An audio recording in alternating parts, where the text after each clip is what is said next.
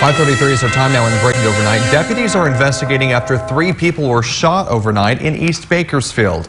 According to deputies, KCSO officials were sent to the area of Remembrance Street near Edison Highway around 1:15 this morning after several callers reported hearing gunshots.